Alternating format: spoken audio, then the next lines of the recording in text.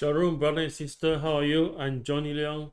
Today I want to share with you this topic to know the spiritual identity and status of believers as new kingdom citizens in Christ. My study is based on Ephesians chapter 1 and 2.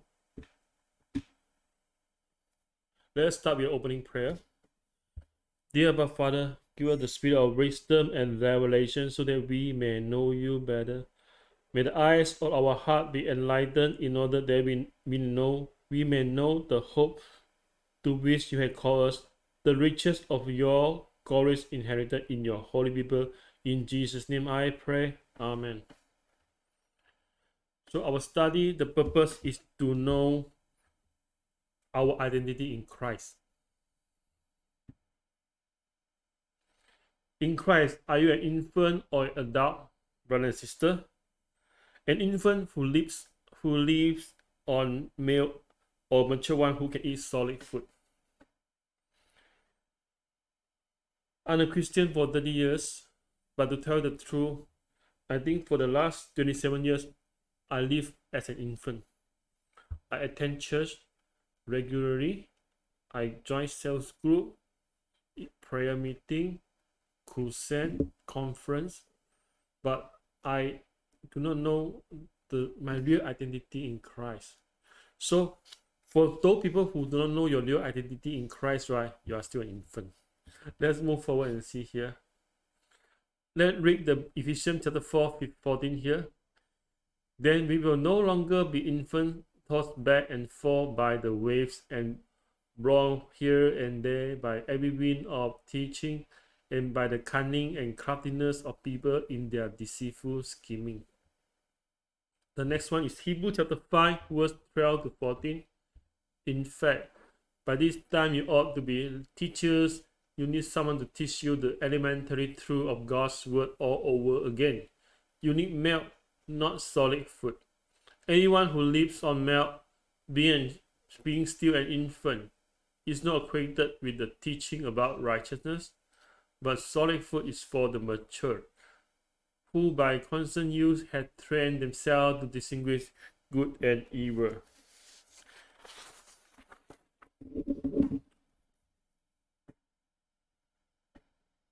Dr. A.W.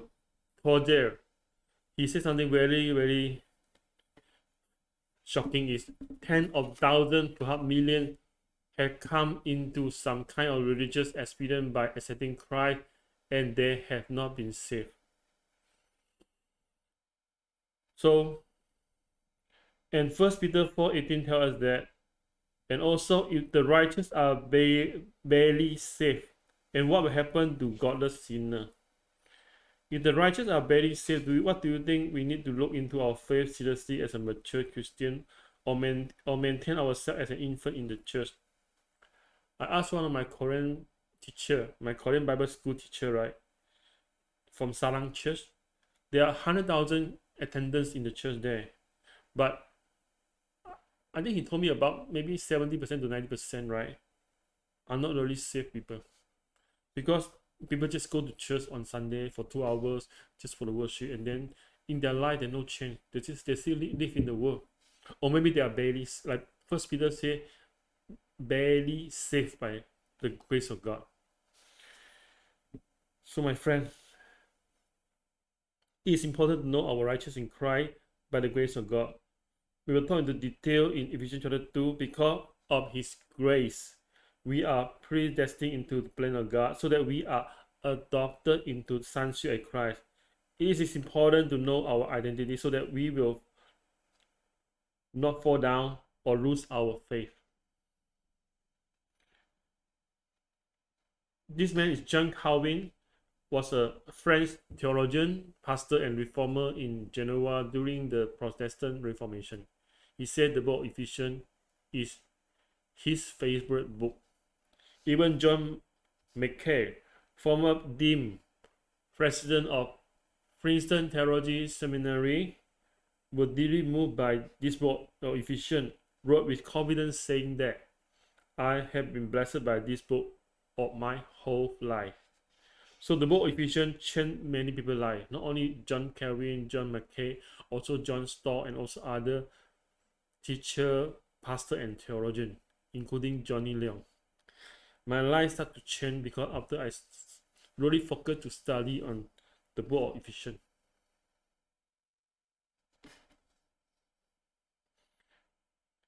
Today, let's look at the topic and also the outline for our study today. We will go to the introduction and also the biblical background of Ephesians. Also, we will talk about the blessing of believer in Christ at chapter 1, verse 3 to 33. Also, the believer spiritual position in Christ, chapter 2, verse 1 to 22. And also, how we apply this in our life if we know that our position in Christ, and how do we live in Christ. Okay.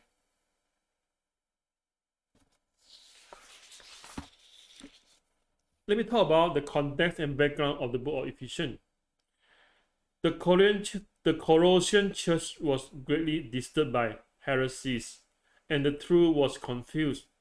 Believers are at risk of being deceived by the teachers of other religions. Paul wants believers to really know the mystery of Christ. When he was in prison, Roman prison, he wrote the book of Colossians. In the meantime, he also wrote the book of Ephesians. Let's read Colossians chapter 2, verse 2.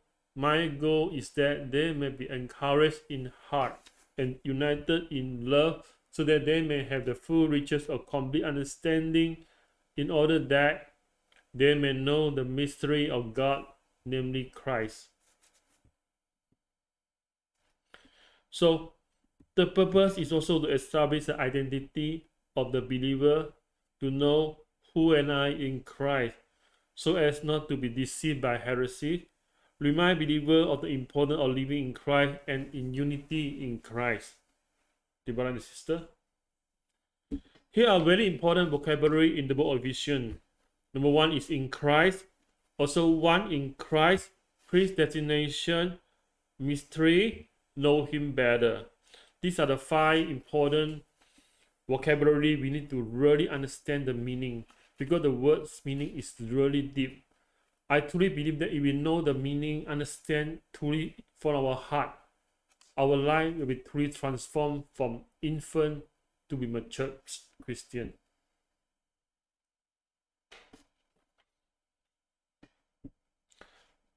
Before I really started to read chapter 1, right, let's give me a bit time to also give you a bit introduction about the book of Ephesians. The theme is the glorious church of God. Ephesians occupy a high place in the spiritual and theological writings of the church. Ephesians was once hailed as the masterpiece of Paul's epistle. The 2 most influential epistles of Paul's epistles are Romans and Ephesians. Many people regard the book of Ephesians as the top of Paul's writings, known as the crown and pinnacle of Paul's theology. In church history, the book of Ephesians is well loved and called God's treasure in Christ, the apse of the New Testament, the bank of believers, etc., etc. And furthermore, the book of Ephesians also considered named as the letter for today. Some people call Ephesians the episode of today, precisely because most of the content of this book can be written to any churches or believers today. It covers the episode of New Testament thought, and this book teaches us to understand God's plan of redemption, God's expectation for believers. Believers have great wealth, inheritance, and riches in Jesus Christ and his church, and tell us how to enjoy the blessing as a new kingdom citizen. This book is a blueprint for the church building, church planting. A book that believers must read and understand it. That's why Dr. Milton Wen Wei Yao 博士, former professor of Divinity School of Chongqing College, the Chinese University of Hong Kong, once mentioned this. in one sentence. As a Christian grow up, at least one book in the Bible is required to know fully well. We indeed research and study, we can understand at least one book in the Bible, or in one chapter or one verse, right? It will gradually be integrated into the Word of God and help the believer to grow in their faith. So this book is a blueprint for the church, a book for the believer mastery and understand. And the goal of this study of the book of Ephesians is to help believers to understand their true identity and status in Christ, position in Christ, pay attention to the change of status, realize the true status and position of citizen of the kingdom of God, the new people. And I truly encourage you and me to really spend time to read the book of Ephesians. Out of 66 books in the Bible here, every books are important. I do read a lot. I like to read like Genesis, Revelation, Psalm, Proverbs, Isaiah, Matthew, John, Romans, Hebrews. Every book I also read. But if you want to choose one book only for you to read, that's only Ephesians. Because first of all, only 6 chapters, very short. Not only that, but the content is so deep and comprehensive. If you really can study the book of Ephesians very well, right, your life will be changed for sure.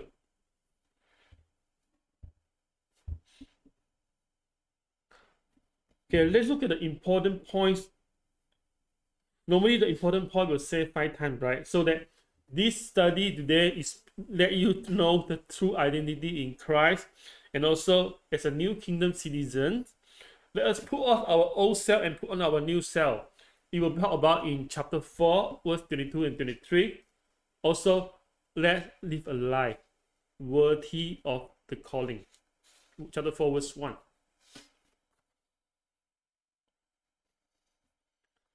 And Ephesians is divided into 2 sections. First 3 chapters is an emphasis on doctrine, meaning the choice for a believer, for you to believe, and how we can enjoy the identity and position of believer in Christ. Then the last 3 chapters, chapter 4 to 6, is emphasized on behavior. If we know our identity as a child of God, as a new kingdom citizen, we need to change our life. Cannot live at the old. How can we live in the new self as a child of God and to live a spiritual life in Christ? Let's go straight to the outline of the book of Ephesians. Here we're talking about the Paul's greeting, chapter 1, verse 1 to 2. Also, we're talking about our fullness in Christ, chapter 1, verse 3 to chapter 3, verse 21. It's a calling of the church. So here we were talking about the spiritual blessing in Christ, and we will praise the triune God, the word of God the Father, the word of Christ, the word of the Holy Spirit, also a prayer for wisdom and revelation. Then the next section we talk about our spiritual position in Christ, the believer new position in Christ, also the unity of believer in Christ. Here got different subtitle here. We were talking about it in the later part of this presentation. Okay, let us start.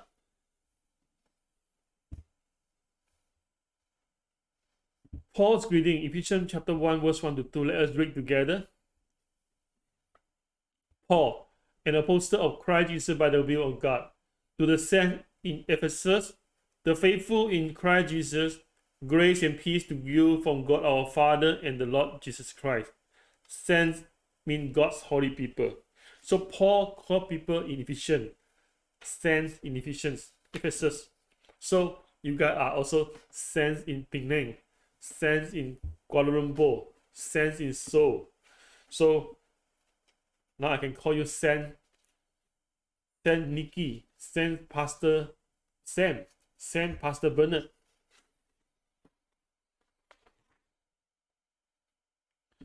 Okay, follow on our spiritual blessing in Christ from chapter 1, verse 3 to 23.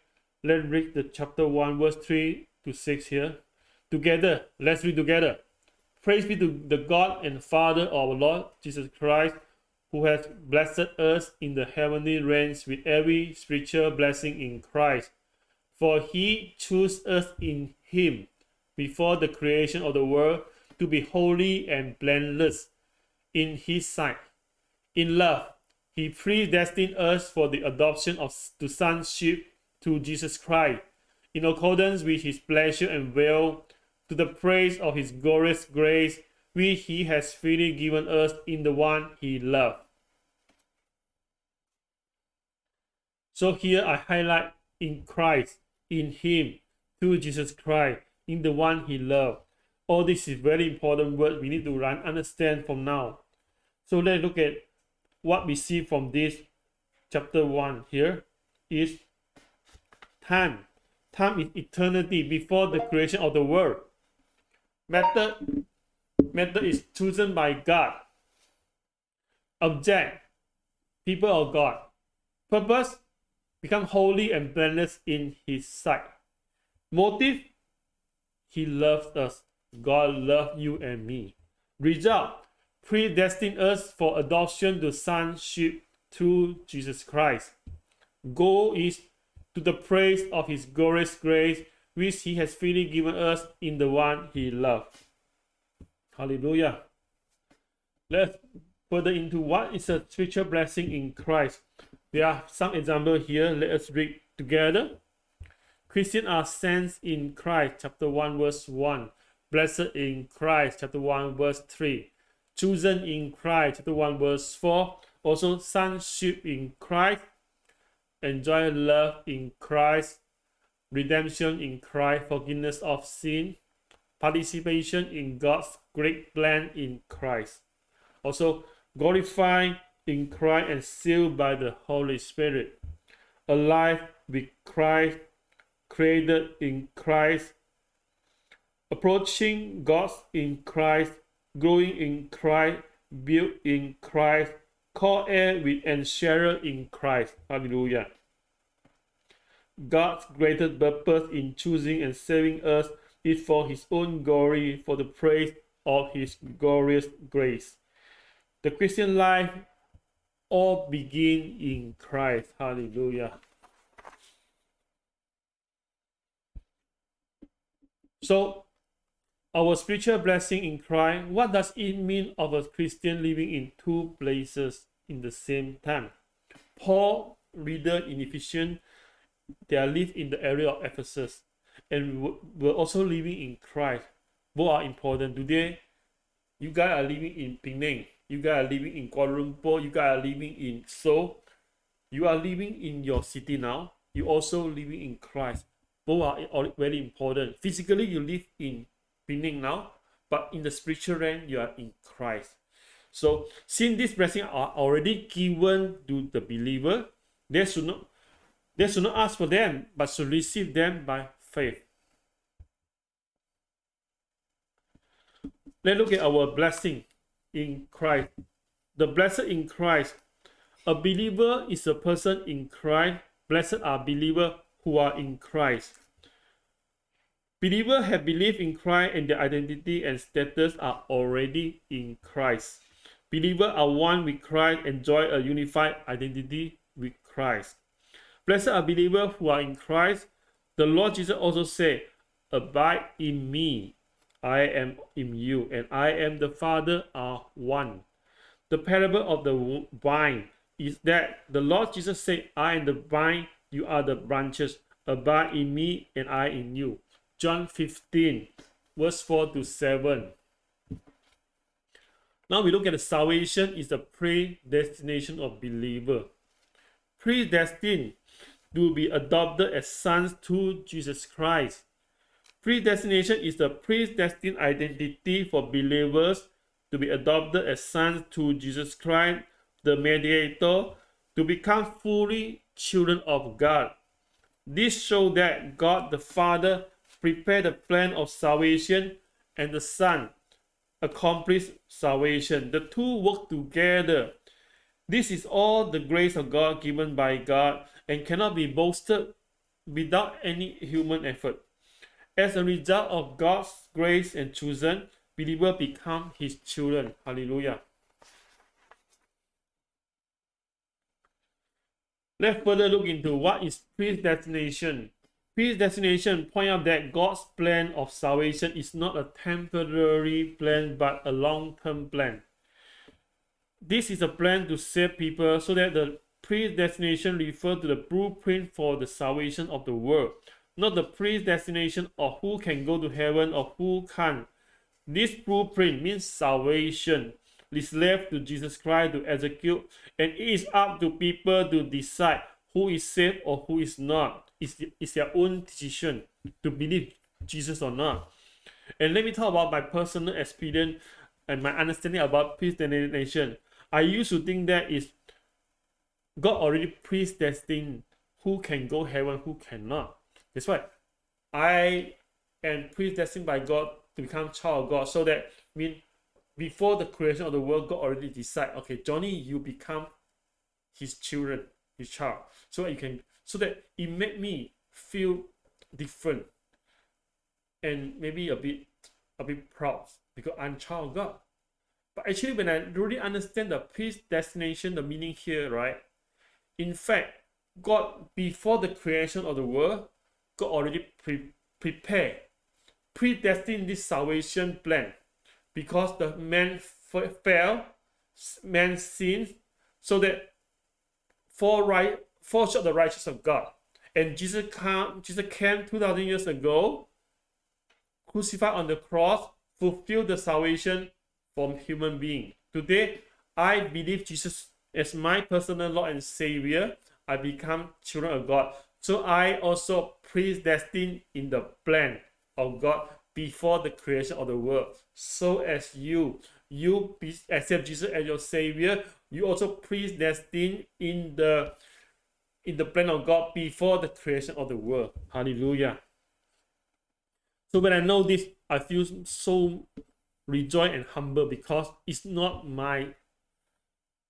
myself, anything special. It's all by the grace of God.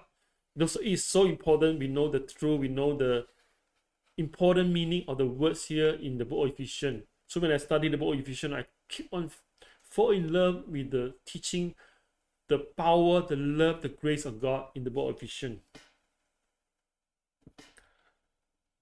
Okay, now we look at the word of Christ. Ephesians chapter 1, verse 6 to 12 here.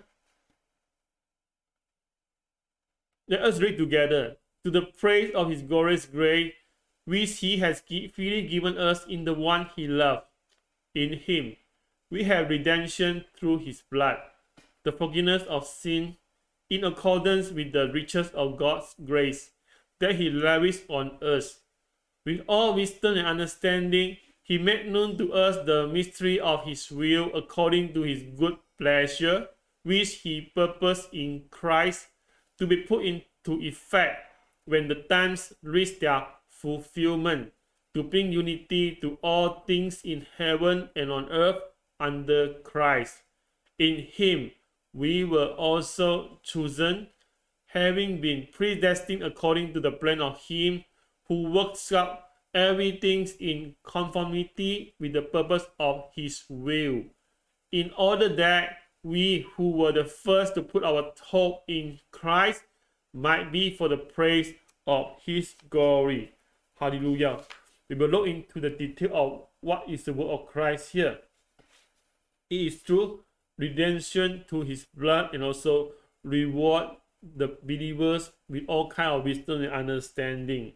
So the word redemption here means liberation from captivity, especially from slavery to liberation. The price is that Christ redeemed his life, which redeems our life with his own life. So redemption produces forgiveness. This is the main reason the Christ came and died for us on the cross, so that today we become the righteousness of God in Christ. Hallelujah. And also the reward believer with all kind of wisdom understanding. Wisdom is objective insight to understand the spiritual things of God, while understanding emphasizes the subjective ability to understand the will of God. So we need really the wisdom to understand, and we need the wisdom and understand to understand what God has planned for us. Hallelujah. And this one is given by Christ, helping us to understand the wisdom of God. Now we look at the mysteries of believer in God's will. Ephesians chapter 1 verse 9 to 10. Let's read together.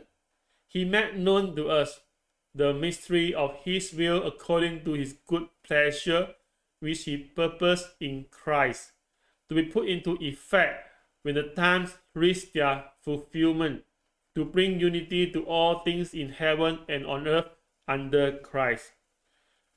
What is the mystery of God that Paul referred to? The New Testament used the word mystery, which refers to a long closet things that is now revealed. The focus of this passage is on God's plan of salvation in the end time. So in verse 1:10 here, in chapter 1 verse 10 here, when the time reached their fulfillment, to bring unity to all things in heaven and on earth under Christ, is that God wants Christ to rule and govern the fullness of time. This word is about the eternity, sovereignty of Christ, and is translated as together. And the word means that the whole universe is in Christ, the focal point that holds all things together. The focus is all. Christ is Lord of lords, King of kings, Lord of all. In the process of realization of God's plan, the church must strive to realize the purpose of unity revealed by God in Jesus Christ. This is the central and main idea of the book of Ephesians. So what is the mystery of God's will? What do these mysteries have to do with us? Many of the special meaning in the New Testament are considered mysteries and can be summarized as the following here. First one, the mystery is Christ. Number two, the mystery of the incarnation of Christ. Christ dwells among believers. The mystery of the gospel of Christ. Jews and Gentiles are one in the church. The Messiah did come in the Old Testament. Christ is the bridegroom and the church is his bride. The rapture of the church.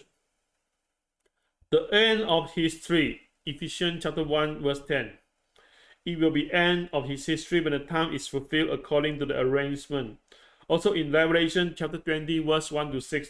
Then God will bring all things to himself forever and ever. In his name, new heavens and new earth will be created. Revelation chapter 21 verse 1. Number 10, the whole universe fully united under Christ. 1 Corinthians chapter 15. So this is a mystery. And to understand the mystery, we need the wisdom and understanding. Hallelujah. Look at the mystery again here. What does this mean to do with us? All being are one family in Christ. Yeah, the mystery of God will expand our spiritual horizon, allowing us to better understand ourselves and the great commission of the church. Before the creation of the world, God chose us to be part of his church. One day, all beings will be one family in Christ. Therefore, believers can not only understand God's great and mysterious plan in history, but we are also a part of this great and eternal mysterious plan. We have the mission to let all people know God and belong to God. And the church must also strive to be engaged in Christ, in Jesus. The purpose of revelation and unity is realized. It becomes the golden lampstand in the world. It becomes the testimony of God, and it becomes the temple for people to know God. First, God not only chosen his people in Christ in eternity past, before the creation of the world, he also giving them sonship today to enjoy the joy and the blessing and the responsibility for it. One day, this divided nature, the world and the human race will all be brought under the control of Christ, become an incomparable unity. It is a plan that in the fullness of time, everything in heaven, on earth, and everything will exist in harmony and eternity in Jesus Christ, in the new heavens and new earth, created by God, united and ruled by Christ. This is the ultimate goal of God's glory plan. The secrets of God's plan are in Christ, an open secret accessible to all believers today. And Apostle Paul directly explained the mystery of God's glorious will so that believers could understand how glorious the coming day of the Lord Jesus Christ will be. Hallelujah. Now we look at the number 4. The believers are God's solid inheritance. Let's read Ephesians chapter 1 verse 11 here together. Furthermore, because we are united with Christ, we have received an inheritance from God. For he chose us in advance and he makes everything work out according to his plan. Ephesians 1:11. This inheritance is predestined by God, emphasizing the predestined, unchangeable method of his plan to us. In him, believers are chosen for inheritance. Blessed are the believers. God has chosen among the nations to be his inheritance, his testimony. When Paul speaks of inheritance and property, he means that the church is wholly owned by God. That is God's children, God's people, God's saints, God's inheritance, and God's holy people. Believers are adopted by God to share with Christ the sonship of God, and thus share in the sonship and inheritance of God. Dear brothers and sisters, let us look at what is the purpose of Christ's work here. The purpose of Christ's work is in Ephesians chapter 1:12. Let us read together. In order that we who were the first to put our hope in Christ might be for the praise of his glory. So we are to praise God, to praise for his glory.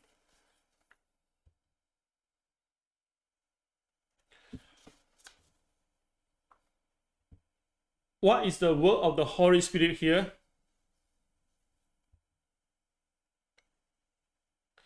The answer in Ephesians chapter 1, 13 and 14. Let's read together. And you also were included in Christ when you heard the message of truth, the gospel of your salvation. When you believed, you were marked in him with a seal, the promised Holy Spirit, who is a deposit guaranteeing our inheritance until the redemption of those who are God's possession to the praise of his glory. Ephesians chapter 1 verse 13 to 14. So the work of the Holy Spirit is two parts. The seal of the Holy Spirit and also the deposit guarantee of the Holy Spirit. So what is the seal of the Holy Spirit? So when you heard the truth, the gospel of your salvation, believe in Christ, you were sealed with the promise of the Holy Spirit. God's redemption also come to you, mean Gentile. And the gospel is a life-giving truth from God.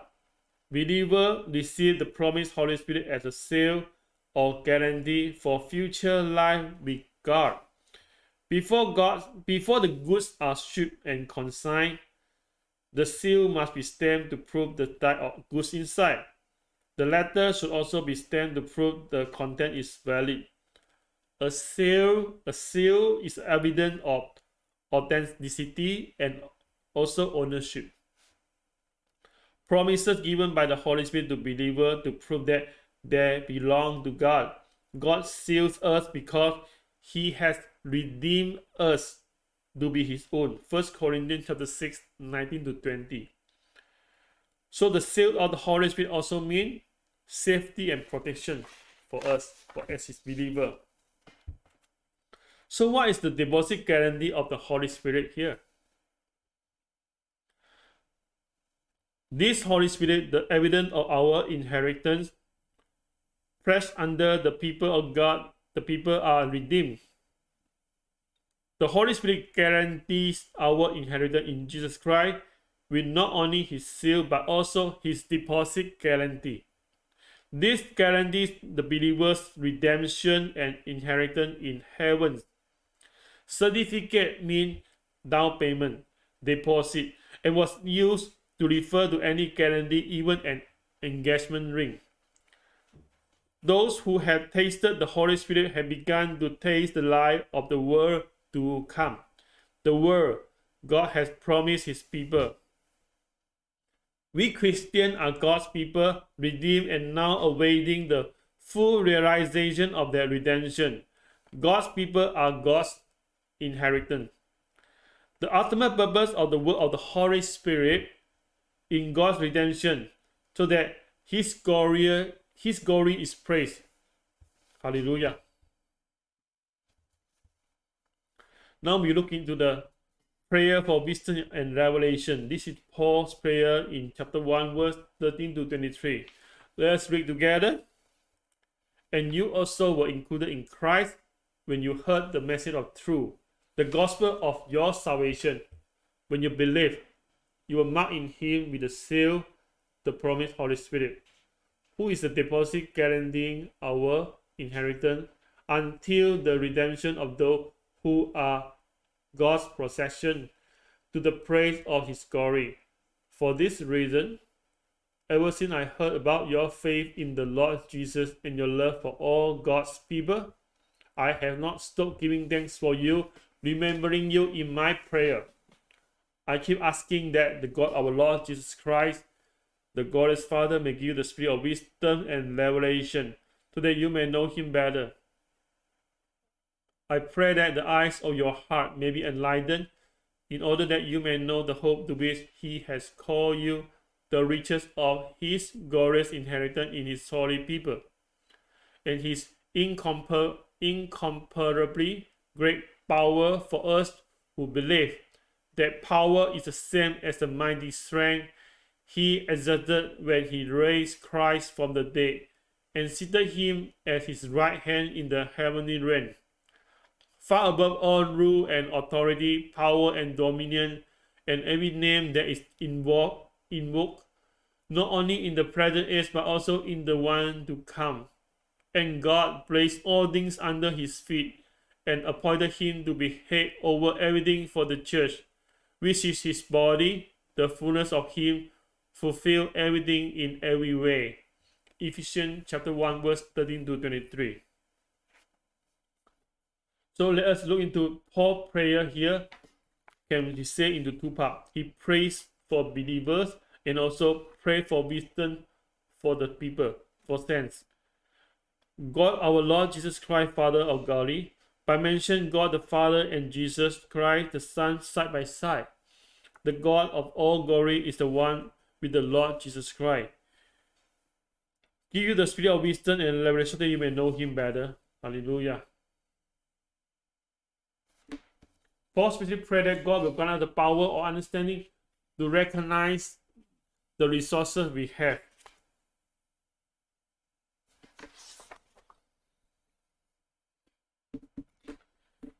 So this one important. Paul's prayer mentioned, may give you the spirit of wisdom and revelation, so that you may know him better. So I want to really understand. This will actually also change my life. When I really know who I am in Christ, who is Christ Jesus, and what is grace of God, it changed my life. So here Paul specifically prayed that God wants us what God would grant us the power or understanding to recognize the resources we have. Before we can serve, we must know and understand our position in the Lord. We must know that what we have before we can use them appropriately. God's power is to change his people, and that's what Ephesians deal with. Christians must realize that what they have in Christ, what they have hope to have in the future. For those whose life is short and meaningless, we must pass on the hope to them that there will be a future that belongs to God, and God will not abandon them. Christ is the head and the church is the body. The head must work by the body, and the church is the hands that do the work of Christ, the feet that run on his mission, the voice that speaks his word. The church is the complement of Christ. Christ gradually put all things in their proper place, and this is the work of the church. The church is his body, the fullness of the one who fills all things. A world that God has planned is in the hands of the church. Just as the idea of the head cannot be accomplished without the work of the body, the great glory that Christ brought to the world cannot be accomplished without the work of the church. It is the work of the church that Christ gradually put all things in their proper place. So let me summary in the chapter 1 here. The first chapter of Ephesians, Paul speaks of God's eternal plan to his chosen people who are predestined to receive God's sonship, and that believer and everything in heaven and on earth will be brought together in Christ, the head of the church. All unity become one in Christ. In chapter 2 and 3, we will talk about how God carried out his eternal plan of turning sinners into saints, his holy people, putting them into the church, the body of Christ.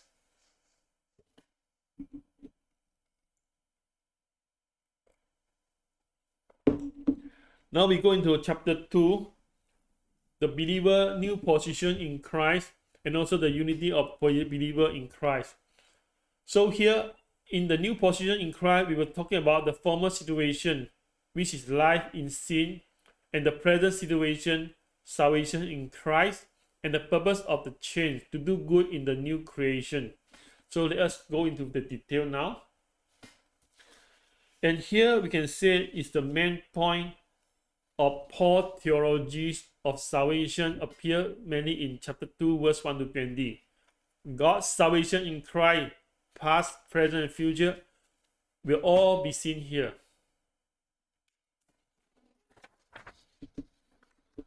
So let us read Ephesians chapter 2, verse 1 to 3. Let's read together. As for you, you were dead in your transgression and sin, in which you used to live when you followed the ways of this world and the ruler of the kingdom of the air, the spirit who is now at work in those who are disobedient. All of us also live among them at one time, gratifying the craving of our flesh and following its desire and thought. Like the rest, we were by nature deserving of wrath.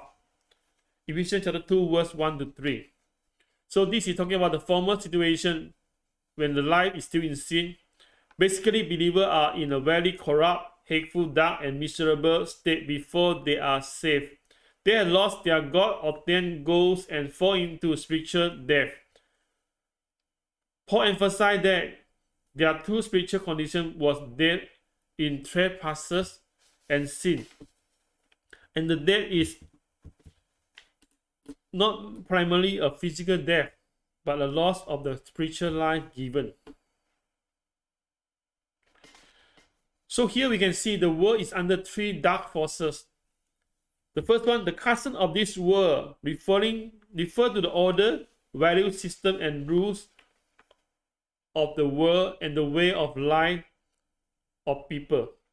Unbelievers are living in conformity with the custom of the world, which is an age of wickedness, fornication, and depravity.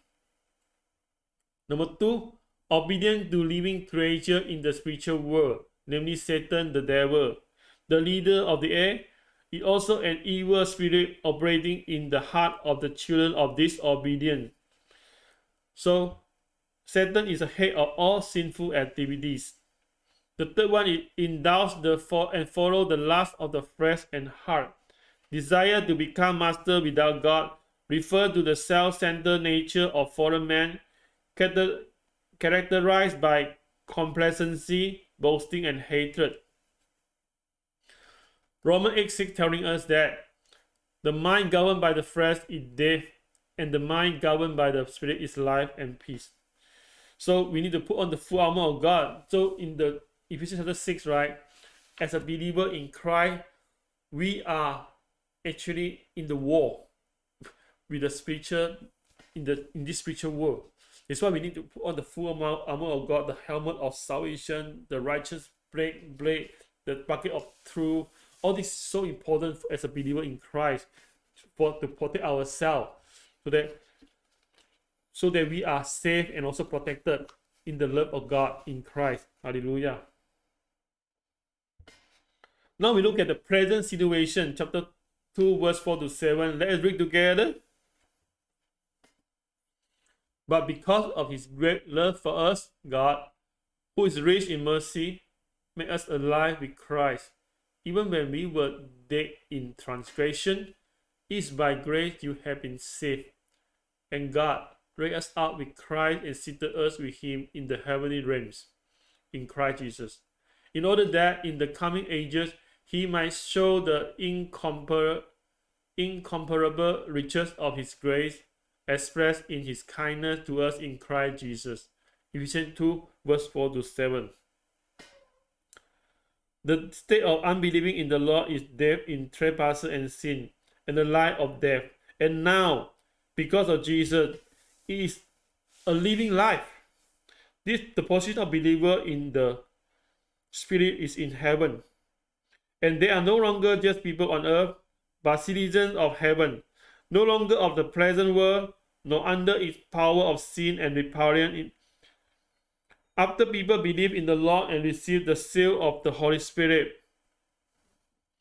they become a third type of person.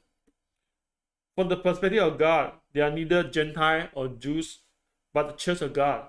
The church is also called the body of Christ. Therefore, this shows that the believer united with Christ has obtained the heavenly status and right. So what a great news for believer. Hallelujah. So we look at number 3. The purpose of change here is to do good in the new creation. Let us read Ephesians chapter 2, verse 8 to 10. Let us read together. For it is by grace you have been saved through faith. And this is not from ourselves, it is the gift of God, not by works, so that no one can boast. For we are God's handiwork, created in Christ Jesus to do good work, which God prepared in advance for us to do. Ephesians chapter 2, verse 8 to 10.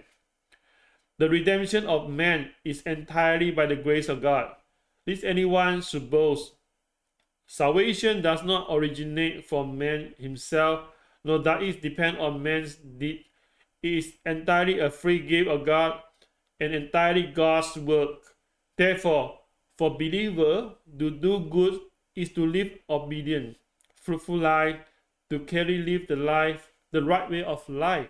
Therefore, doing good works is the purpose and the result of believer in salvation. So we are called to do good in the new creation. So there are 3 purposes for believers to be saved by grace. There are 3 purposes. Very interesting. Number 1, to make known to future generation the riches of his grace, the kindness which he has shown to us in Christ Jesus. So here, to make known also means display to people, mean to show or demonstrate through the salvation of Christ Jesus to be revealed to the world and to the world for eternity. God's grace and mercy are upon all who need salvation. Number 2, it is by grace that you have been saved through faith, and this not of yourself but the gift of God, not by works, lest anyone should boast. The biggest sin of man is to consider God a liar. So, the great deed is all the grace of God. Then, of course, it is also based on man's faith. Salvation is something man cannot do, not by ourselves, but it is given by God, lest anyone should boast. And it is all the work of God. The core light of salvation is the act of God. Salvation is done by God, not by men. So, as here mentioned, the biggest sin of man is to consider God as a liar, do not believe in him. So this is the biggest sin. Number 3, we are his workmanship, created in Jesus Christ to do good work, which God prepared in advance for us to do. We are the fruit of His work. This new creation takes place in Christ Jesus. This new creation is based on the resurrection of Christ, a new life created in the midst of death. God's new creation in us is to prepare believers for good works. This new creation is to be dynamite and productive like its creator, like our God. In order for us to do good, it is for us to live an obedient and fruitful life, for us to clearly live the right way of life.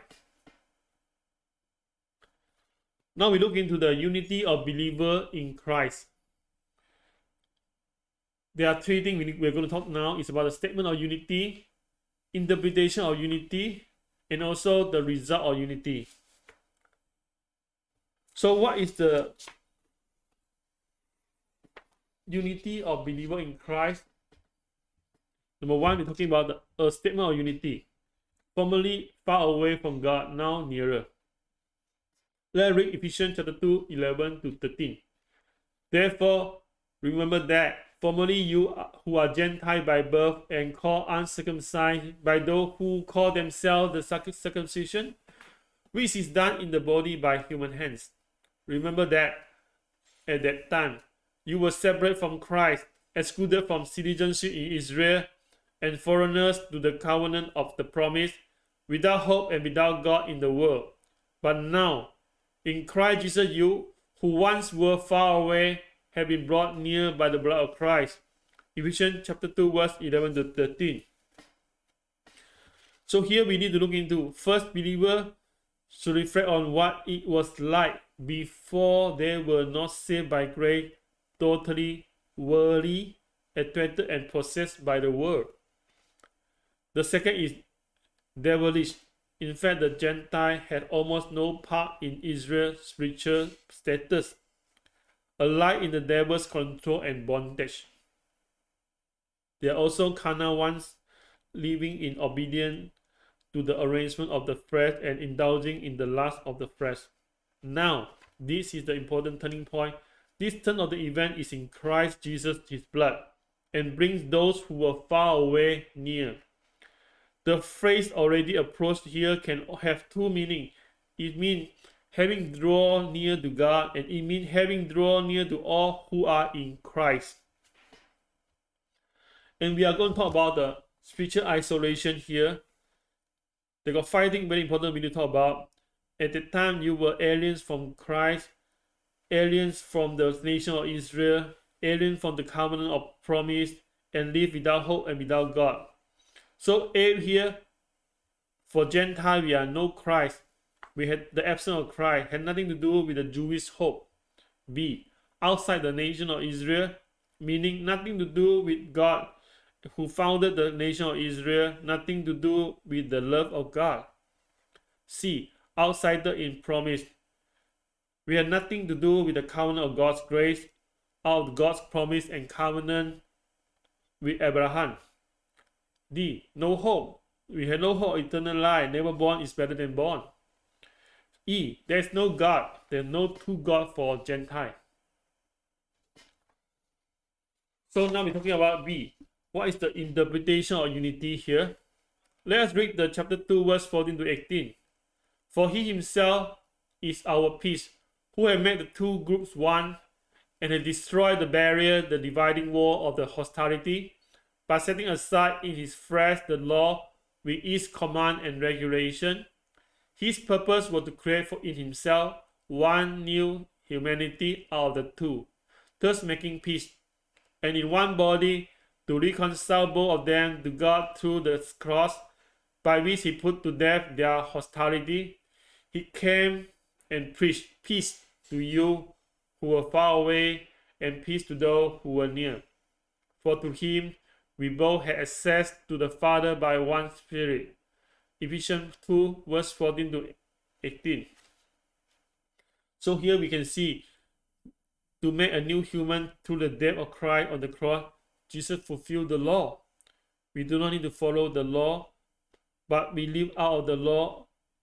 We live out of the requirement of the law through Holy Spirit inside us, because Jesus already fulfilled the law.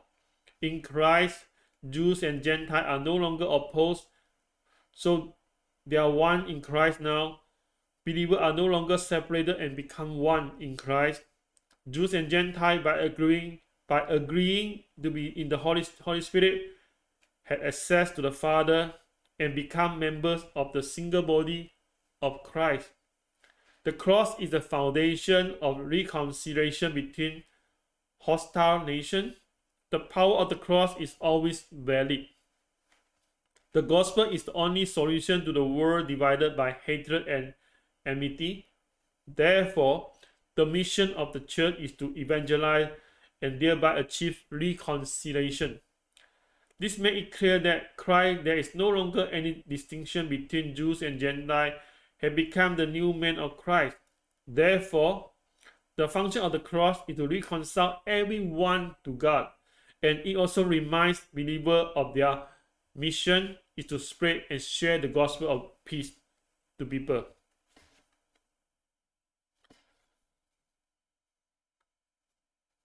In the unity of believers in Christ, here there are three categories of people in the world today.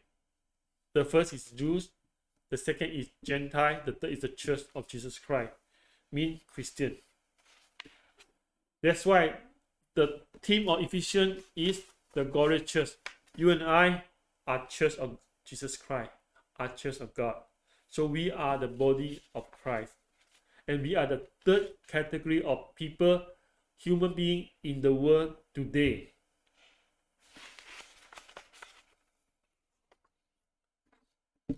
Now we're looking at the last slide of today.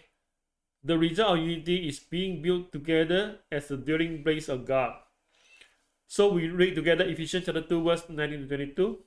Consequently, you are no longer foreigners and strangers, but fellow citizens with God's people and also members of his household, built on the foundation of the apostle and prophet, with Christ himself as the chief cornerstone.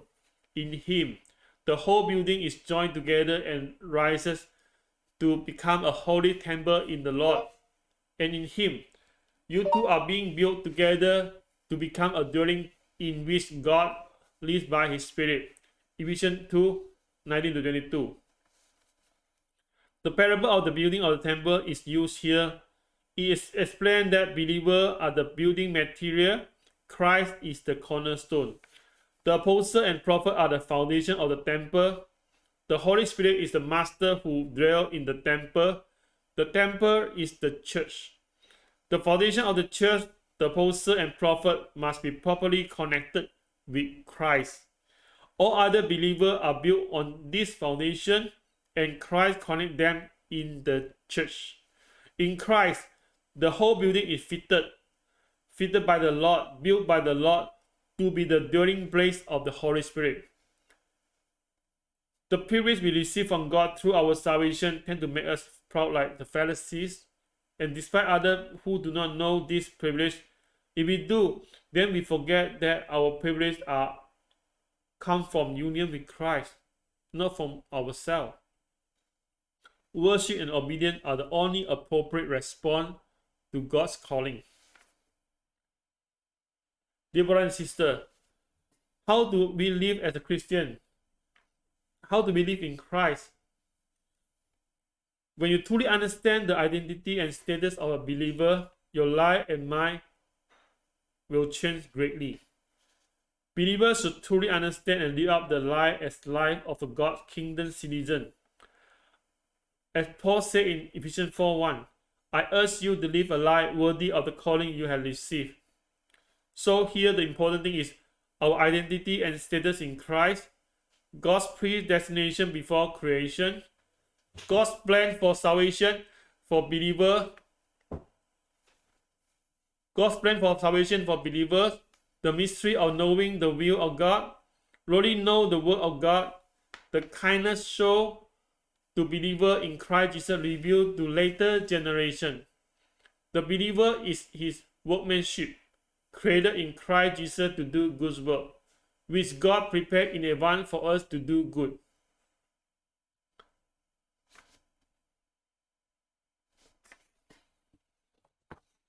So how do I live in Christ every day, and how do I truly know what he is will change our life as a believer.